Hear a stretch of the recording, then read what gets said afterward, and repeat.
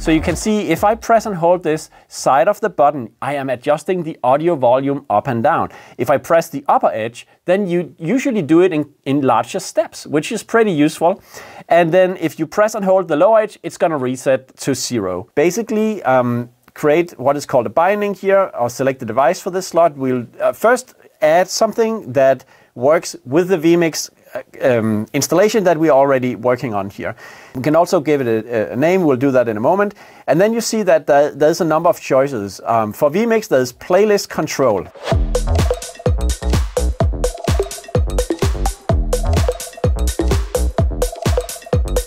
AirFly Pro is our incredibly popular universal broadcast switcher panel, and it's available with Blue Pill inside and an updated design and a new beautiful T-bar with a LED ring and a display. Blue Pill technology makes this the perfect master for modular arrangements. AirFly Pro also has PTZ controls for integrated, convenient adjustments of your cameras. And the OLED displays on the unit can show labels with support for worldwide glyphs via UTF-8. So if you want to go upscale, you can even add an option for NKK buttons. Today is also a great day for everybody who wants to use vMix, because in this video I'll go through the new vMix configuration for AirFly Pro, and you will get incredible out-of-the-box functionality, and for the first time you will also get an insight into how flexible and quickly you can mix devices on our new Blue Pill platform.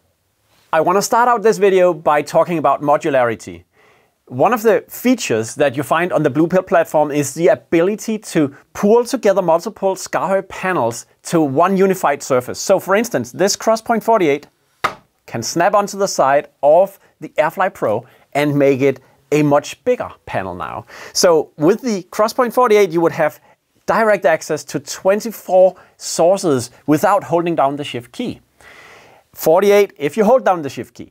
And look at the reactor interface here. Currently, we only see the AirFly Pro, but if I press Add Panel and I type in, you can see that we have all these panels from our network, and I type in Crosspoint or point, then it finds Crosspoint 48 V2 right here, and I can select it, and you see it will connect to the panel, and I could now just identify that the panel is in fact here and a part of Reactor's sphere of panels it can manage.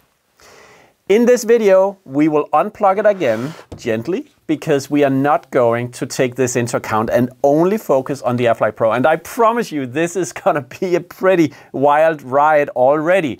So look out for videos that update you on how you can expand your experience with AirFly Pro with modular options like this. In our walkthrough of the AirFly Pro V3, let's start out with the T-bar. So the T-bar has this LED ring where you can color code the T-bar's functionality, and it also has a display instead of an LED bar that will show you the position of the transition. So you can basically put in all kinds of graphics, but we have decided to make this very nice strength indicator on the LED screen associated with the T-bar. So that's one of the great new features and the design upgrade that we are very enthusiastic about.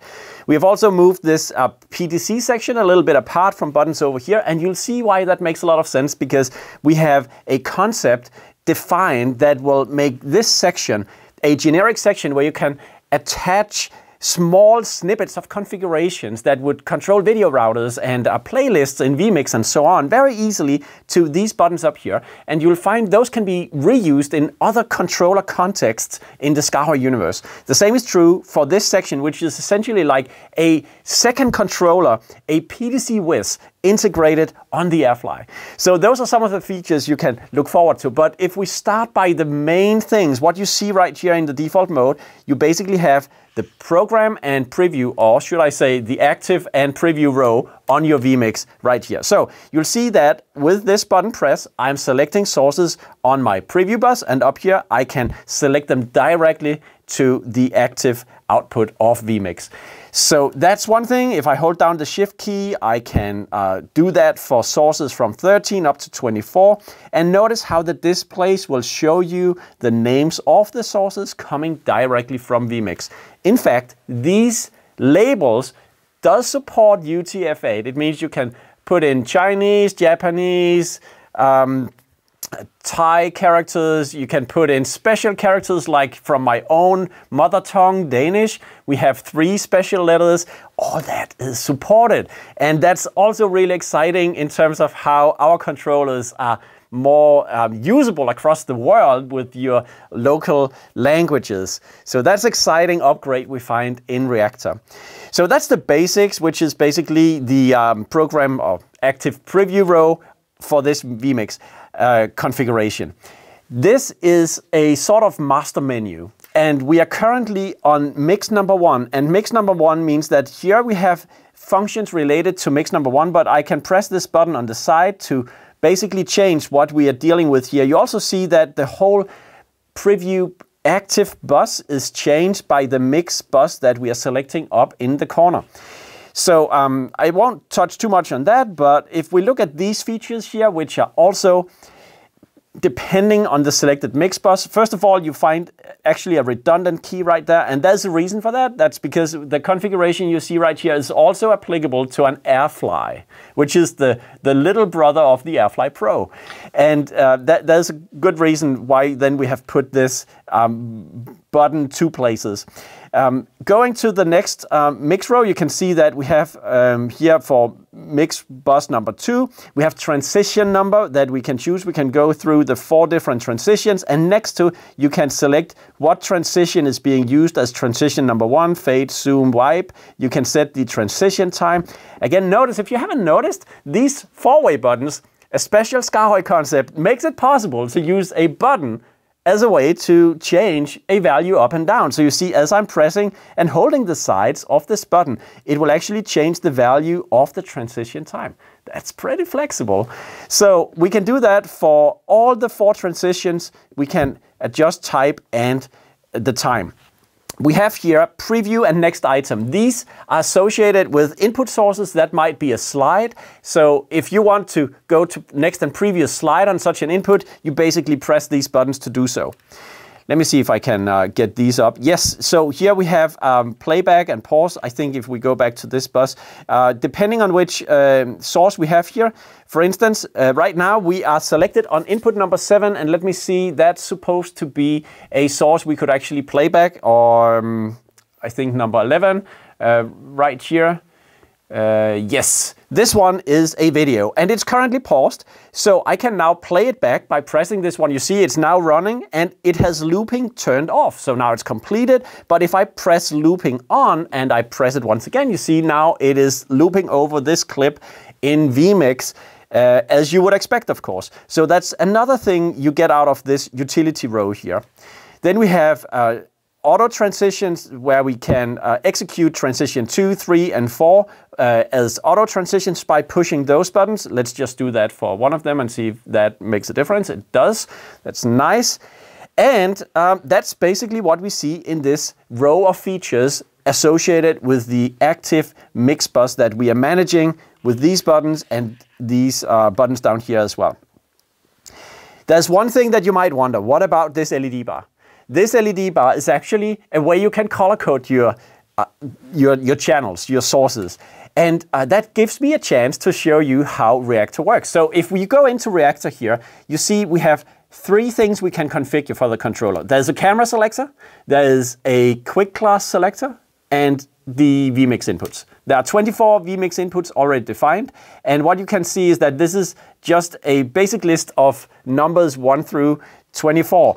But on the very right side, there's a field called color. And if I press this one, I can pick a color to identify my channel. So I pick red for this one, and you see that red turns up over here. Let's just do that a few times. So that might be very useful for you, that you can now color code your channel so easily in the Reactor UI and have it show up on the controller. As you press the shift key, you can see that we could access sources further down and so on.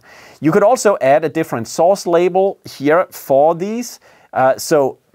Let's try that. Let's see if that UTF-8 thing is true. Okay, guys, I'm trying my luck with this. Input number 1, and hopefully this is the Japanese translation. So let's just see what happens if we put this into this field, right?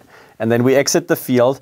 and you see it turns up in the display. Isn't that amazing? And now I also want to type in some Danish stuff here. It says rødgrød med fløde. This is a dessert in Danish, and you see that turns up here as well. It was a little bit long for the field, so let's just reduce it to just rødgrød.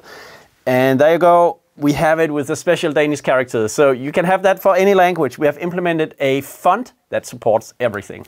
And it automatically goes to that font, by the way, so that it will show it correctly. That's exciting. So I just wanted to show you that. Let's go back to the controller now. We have seen color coding and labels and so on, and see what else we have.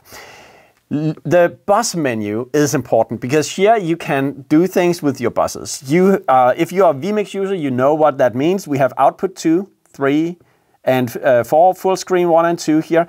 And with these, we are able to assign sources. And one thing that we added is that apart from the sources you have already configured, which you can also change with the Shift key here, then you have additional 2 sources available on the far right side, which is Multiview and Program. So pressing these buttons will select those sources over to the selected output up here. So basically, once again, 4-way buttons, by the way. I press the sides to browse forth and back, in which output it is that I'm delegating inputs to, and I can do that on these keys. On the second key over here, which is currently blank, we can select overlays, but that's only available if we go back, basically go back here and select mix number 2. No, wait, go to mix number 1, of course. Then we can enter into the buses menu. And now what I'm doing is I'm selecting bus, and it means that I basically substitute this with a new menu. For me to go back, I hold down Shift, I get this back key, and that brings me back to the master menu.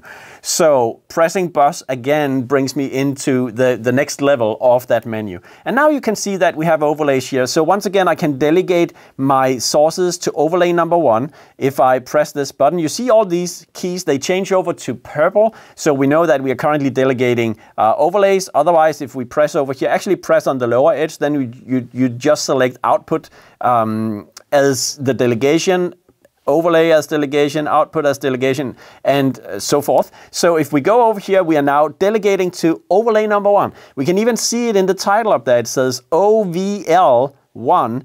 And if I press the sides of this button, it's OVL 2, 3, and 4. So I am able to change that around as I want, and now I can delegate stuff. So maybe if you look in the vMix interface, you can see the little 1 is changing around here as I am doing that. And also notice over here, we have 4 buttons.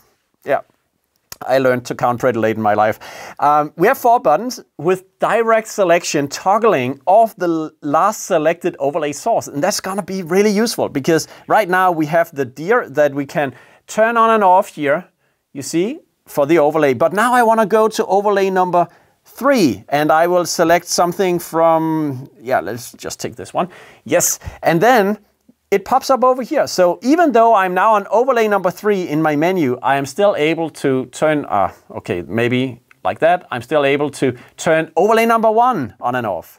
All right, so that's really, really useful that we have the last selected overlay toggle functions on these keys. Nice. Let's move on to the multi-viewer. We have destination that we can set here. We have layers we can set here. And once again, they are using the keys on this row for delegation. So we can basically pick our destinations as we want. We can even browse on the sides of the button here, depending a little bit on what you prefer. Either you browse forth and back, or you select it directly with the keys. Hold down Shift if you want something there like number 17. And if you go to multi-view layers, it's the same thing. The advantage of this is that you don't really need this row to change the multi-view destination. You can still change that on this button, but if you press the lower edge, you get to this delegation here. And then finally, we have the multi-view source. And that's the same thing. We can press on the edges to go forth and back, or we can make a direct selection. And finally, we have the toggle function of this layer on and off right here on the final button in this section.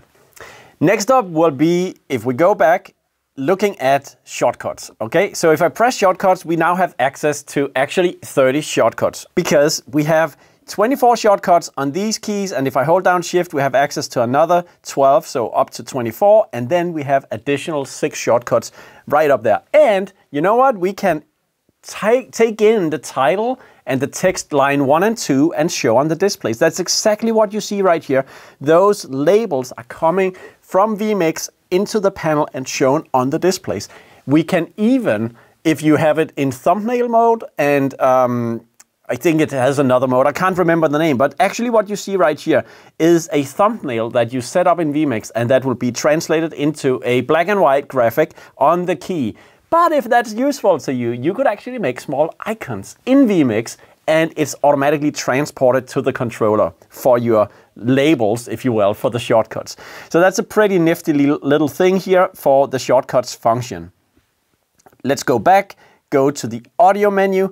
And now that we are here in the audio menu, you can see we have access of adjustment of volume, balance, mute, solo, audio bus, and the master. So these 5 will change depending on the selected source, and yeah, that's just me. Of course, we can only select sources that are allowed by vMix. So we have an availability knowledge in the panel that knows that these 5 sources won't have any parameters we can change, but if we go to this one, to this one, to this one, and so forth, we have access to those parameters. So what you see here, if we just stay with this one, is that we can, no wait, let me see, I just want to check if we have access to it. I think number 1, we have access up there on the screen. So you can see if I press and hold this side of the button, I am adjusting the audio volume up and down. If I press the upper edge, then you usually do it in larger steps, which is pretty useful. And then if you press and hold the lower edge, it's going to reset to 0. So let's just turn it down a little bit. Okay, that's nice. Balance, same thing. Press the sides of this 4-way button and you adjust the balance. You can also press and hold the lower edge to have it reset. Then it's currently muted, but now it's off. It's muted, now it's off. You see, solo. And also notice how this button, the delegation button, will light up depending on what mode it is in. So even if you change to one of the other ones, you can see this is still yellow. It's just a little bit dim yellow, but it is yellow to indicate that solo is on. And then we have also here audio bus, on and off, if the delegation is the one or the other for this particular source. And then finally, depending or regardless of which audio input I'm selecting, we always have access to the master volume on the system. Once again, I can toggle fine and coarse mode on the upper edge of the 4-way button to do this up and down. All those functions, the 4-way buttons basically makes them encoders. The sides is like turning a knob like an encoder. This is an encoder knob, which like clicks when you turn it. The 4-way buttons does the same. You press the left and the right edge. It's like turning an encoder to left or to the right side. You can also press the encoders, and that corresponds to when you press the upper edge of the button or press and hold the lower edge to reset. So all those things are kind of interchangeable between encoders and buttons, which means the SKAARHOJ panels are so flexible that it's to a very large degree, it's a matter of your taste and what you prefer and what panel you have available. But it's so easy to basically move this around and get a lot of utility out of any SKAARHOJ panel in so many contexts. It's really exciting how this technology has manifested itself as such a flexible platform you can build all these solutions on. I told you, you were in for a crazy ride with this controller. There's so much to cover and we're still not done yet. So one of the things that you probably have been looking forward to is a true engineering menu. And my engineers, they have thought about how to make this available to people. So if you press the Shift key, the Fade to Black button, which otherwise would do Fade to Black, now becomes an engineering menu secret gateway. And when we press it, up here, as I release the Shift key, so it's not supposed to be easy. It's supposed to be a little bit hidden, right? And for the you know, a secret only the invited few knows. It's a private party, right? So up here in the engineering menu, you can do a number of different things. First of all, and this is wild, you can select which vMix number you are connected to. It means that this controller could in fact be connected to more than a single vMix system. It could be connected to system 2, 3, 4 and so on. And actually over in Reactor, if you add another device, you find another vMix system and you add it here, that would be number 2, 3, 4 and so on.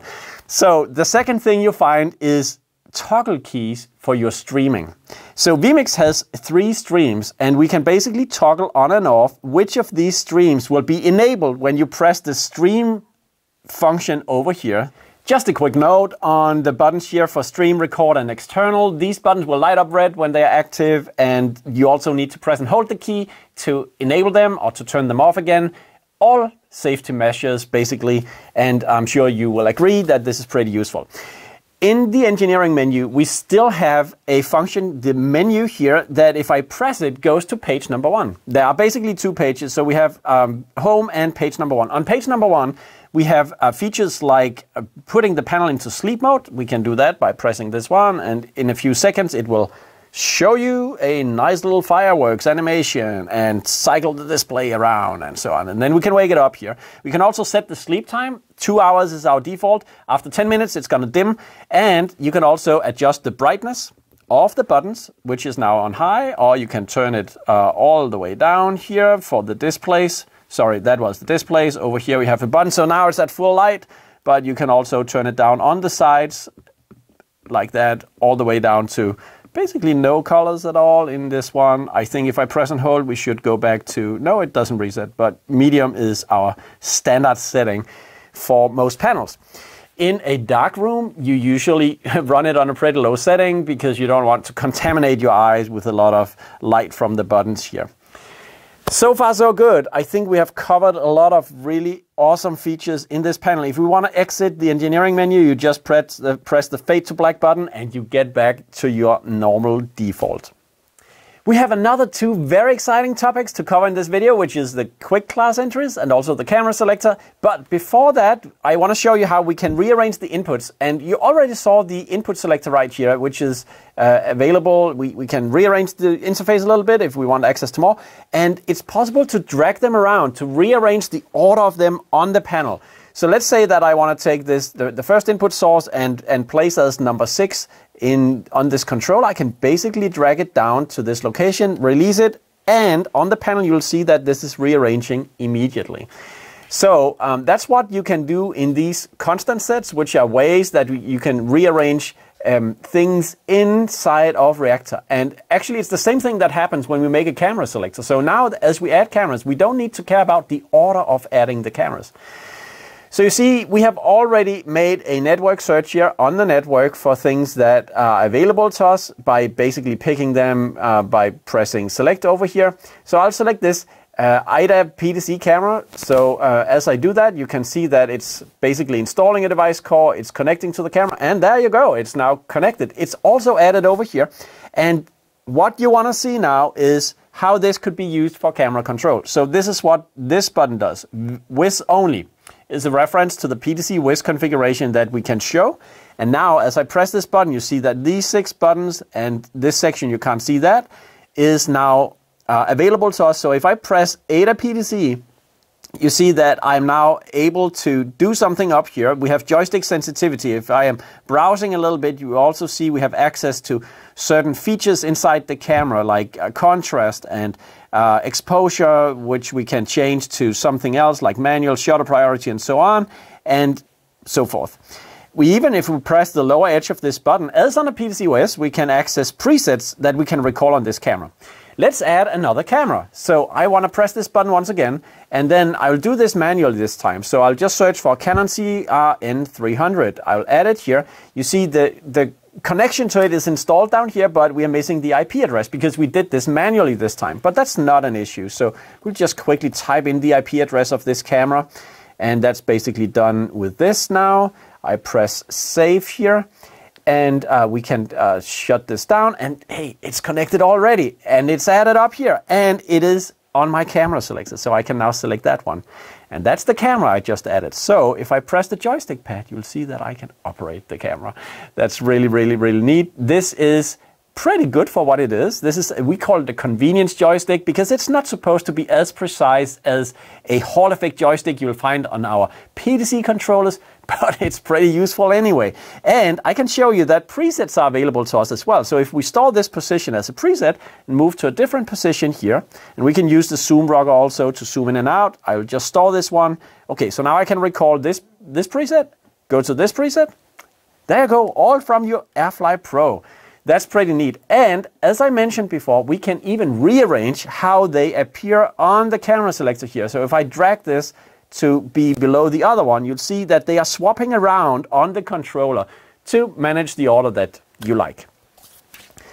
Quick Class is another pretty nice feature. It allows you to add in snippets of stuff on the row of buttons at the very top here. So we create a new one, and then we can basically create what is called a binding here, or select the device for this slot. We'll first add something that works with the vMix installation that we're already working on here. So we can also give it a name. We'll do that in a moment. And then you see that there's a number of choices. For vMix, there's playlist control. Okay, so what does that mean? It means that in this menu, you now see there's an option here, vMix version. That's the name coming from here. I'll just type in playlist and it changes its name. If I press this, you now see that I have access to something called playlist on and off. The Quick Class snippet we just added to the controller basically gives us access to managing the playlists in vMix. So it's an additional feature that we can just swoop in by using this simple interface in Reactor on the home screen. So let's see what it does. We can basically select between 3 playlists that we have available to us, and you see in the interface as well how it's changing.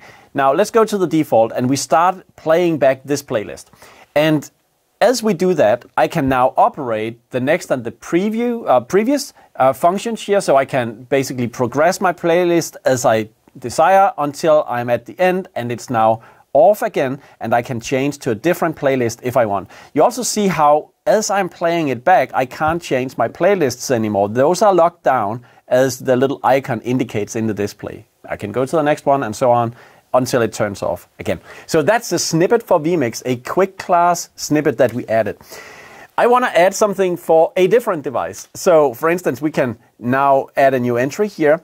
We can just keep this an empty slot, and then we could go basically pick a video router that we want to operate with here. But to do that, we'll add a device over here, basically find the video router on our network.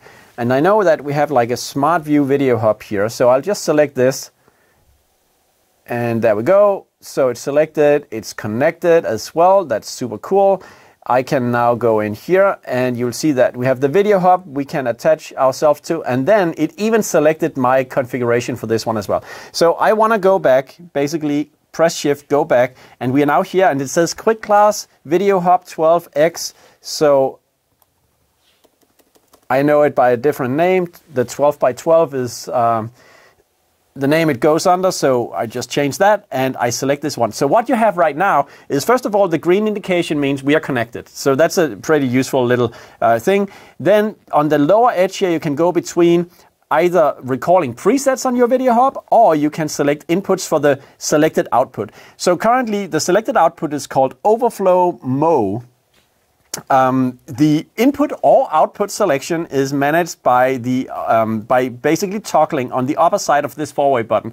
So I'm currently now selecting my outputs, and I could select output for Teradek Cube.